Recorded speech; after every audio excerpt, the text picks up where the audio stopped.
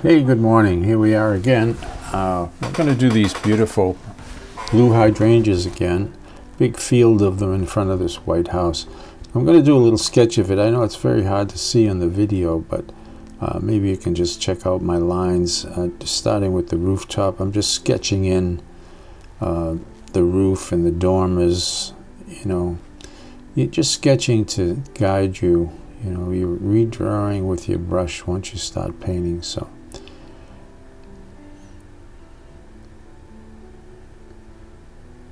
just looking at one line where it meets another line, you know. Everything is relative in drawing. So I just have those two dormers and the slant of the house that's important here. So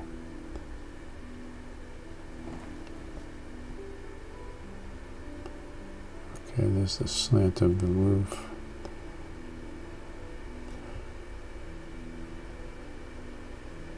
Where that corner starts, peak of the house.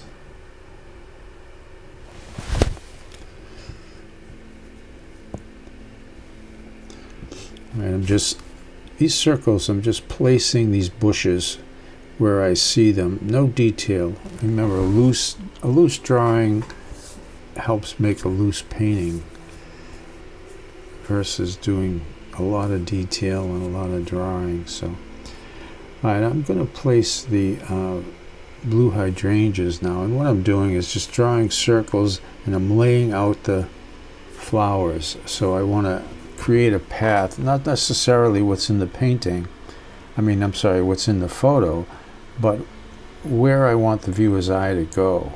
So I'm trying to create this diagonal zigzag of the flowers, and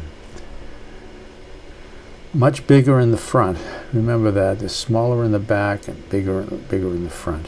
Okay, so I'm going to put a little bit of raw sienna in the background there on the house, just to make it a little brighter, and then I'm going to put some cobalt blue on there just to cool it. You won't even see this once it dries. It's very, very light, but I just want to get some color on there. Okay, so I'm going to start with doing the flowers, and this is primarily you know, ultramarine.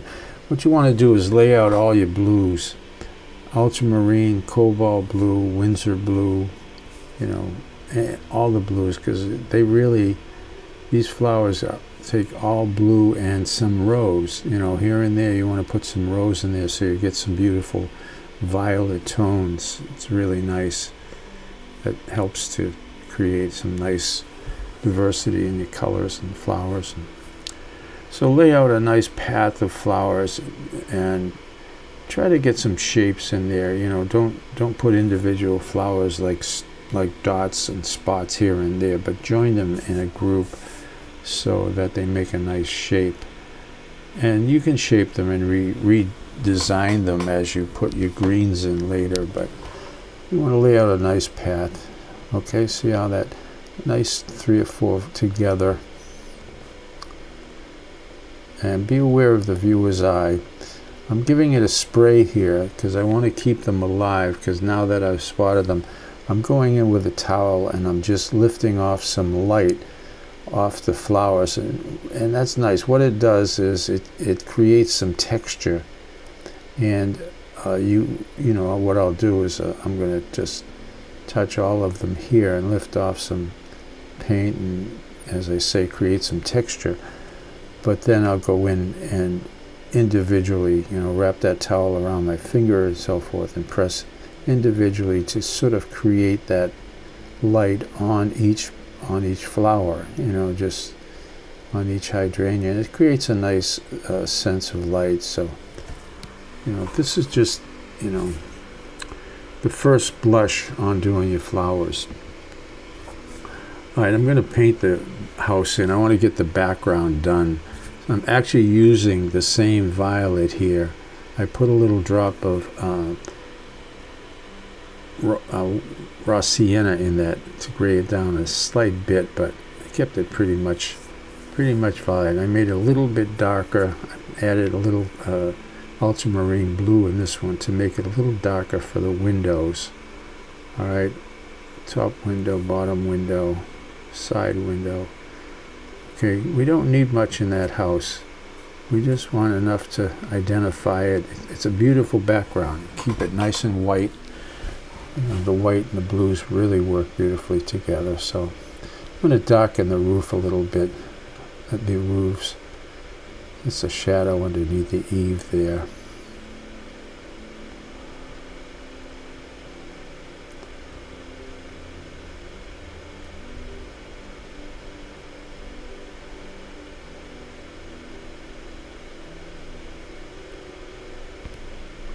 I know that roof is gonna dry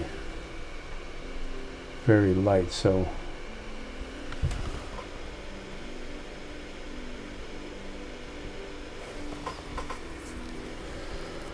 all right, I'm going to get into the trees and the bushes here. Very dark. You know, this is ultramarine with quinacridone gold. Is beautiful dark green. So I'm just placing my darks right now.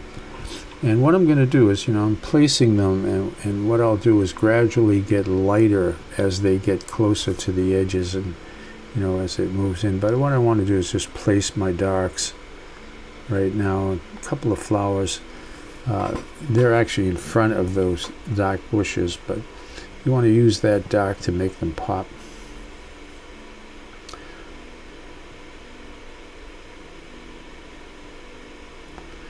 Alright, so I added a little bit of raw sienna, a little bit of yellow, and made it much lighter, a little water obviously. And I'll make the edges much lighter, and I'll really work the edges of the dark spots that I put in there so that it'll all blend. Leave some holes now through the trees. Very, very important. I can't, you know, I keep saying it every time we paint trees.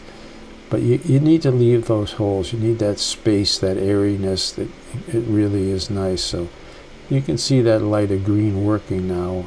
It's giving it some form and some shape. A little bush there.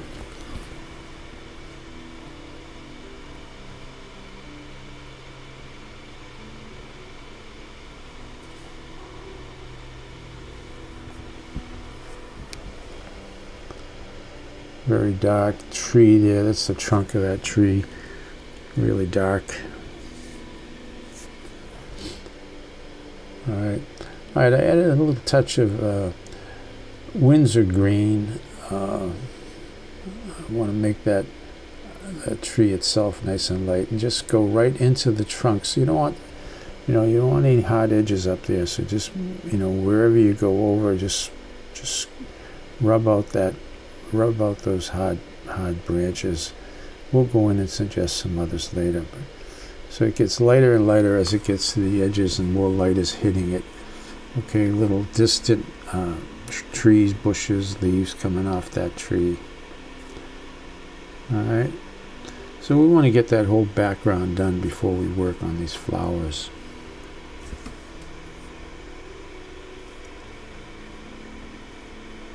Just working the branches and leaves of the trees. Plenty of holes, Alright, so I'm going in suggesting these branches.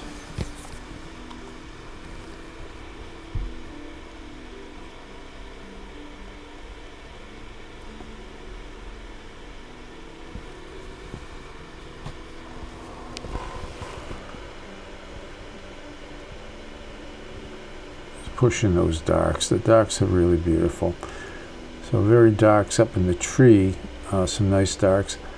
And when you put them up there, just be aware that they could be anywhere, but you want to make the edges soft. You don't want to leave hard edges on the darks. Edges are really important, really important.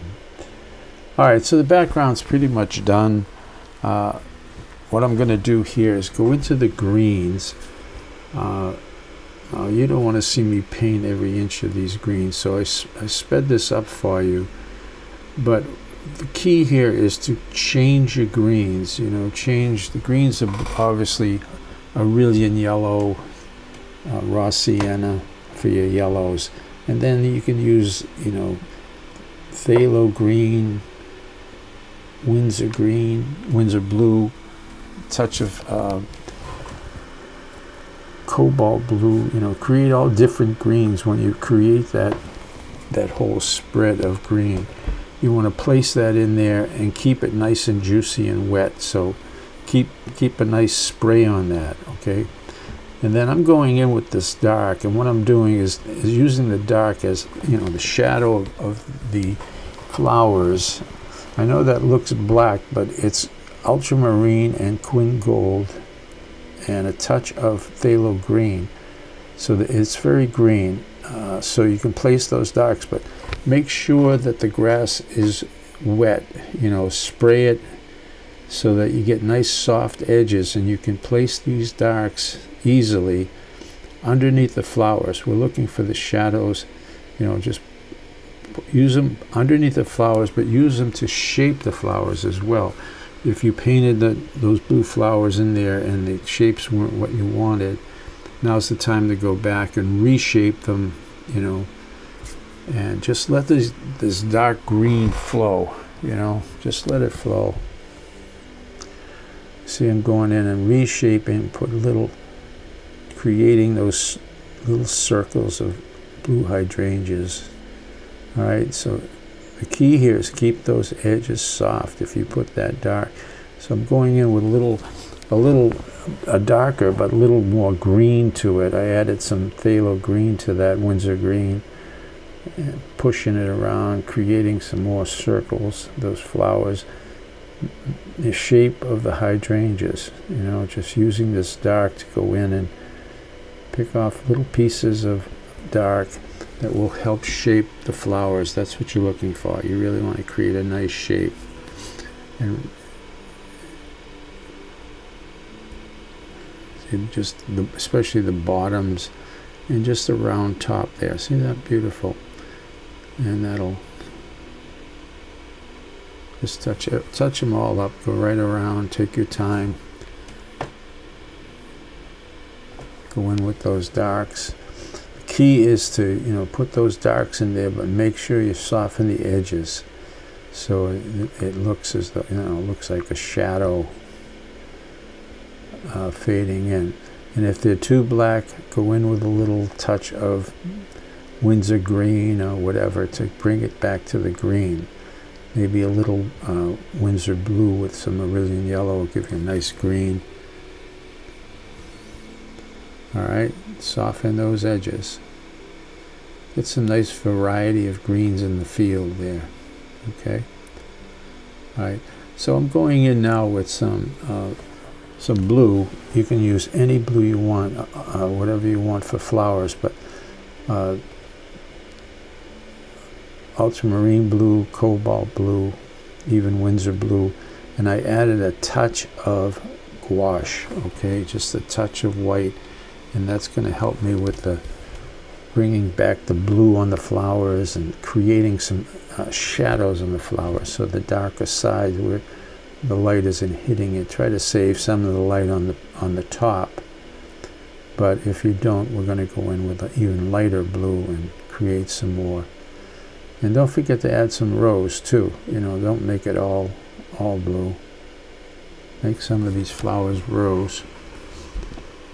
All right, so now it's just, the whole thing is just a bunch of shaping these flowers, you know, creating shadows towards the bottom.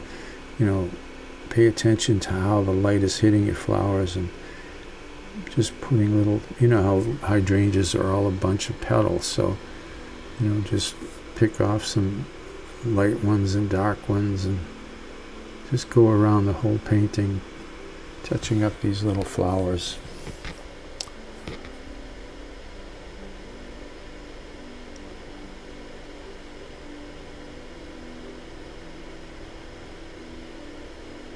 Create that nice sense of light.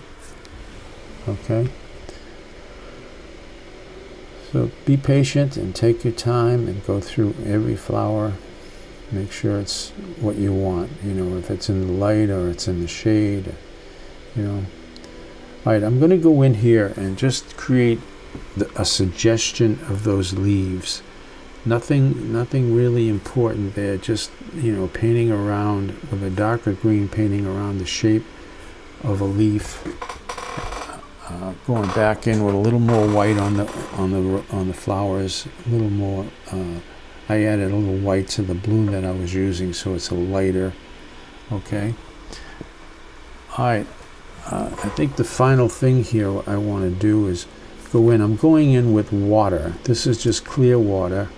I'm placing it. That's why I put all that green down there. Now I'm going in and just lifting off the shape of some leaves. Okay. Just trying to create the sense of those big, beautiful leaves they have. And you can do as much of that as you want, but you got to have pigment on the paper to take it off, so you want to make sure you have some nice darker colors down there. And I'm just placing some water, clear water, and touch it, scrub it out. You'll get some nice shape. It's a nice suggestion of leaves. You don't want too much detail. You're not looking for, you know, you don't want the attention of your view to go down. So what I'm doing here is just bringing up some, you know, leaves in front of the flowers. That's really important, and using a darker green again. Again, one more time, the key to adding these darks, you can make them as dark as you want, but make sure you rinse out your brush, take a lighter green, and then soften the edges on those so you don't have that hard edge underneath the flowers. Okay? All right, so that's pretty much it. All right, so there's your field of blue hydrangeas. Really nice scene. Thank you, Ray, for your photo. Really appreciate it.